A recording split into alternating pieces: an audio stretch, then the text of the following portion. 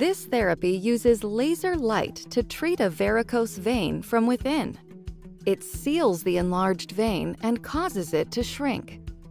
And it may ease things like the aching, burning, and cramping caused by a varicose vein.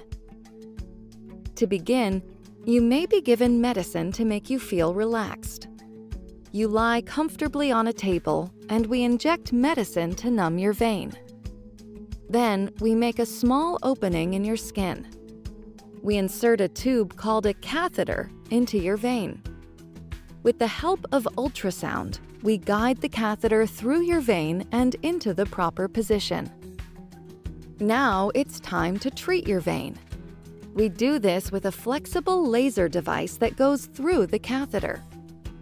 We activate the laser and carefully pull it back through your vein. It heats the vein's walls, causing the walls to close up. When the vein closes, blood that would normally flow through it diverts to other healthier veins. As you heal, your vein will shrink. When it's done, we bandage the opening in your skin. We watch as you become alert. We may encourage you to get up and walk around before you go home. You may need to wear bandages or compression stockings as you heal.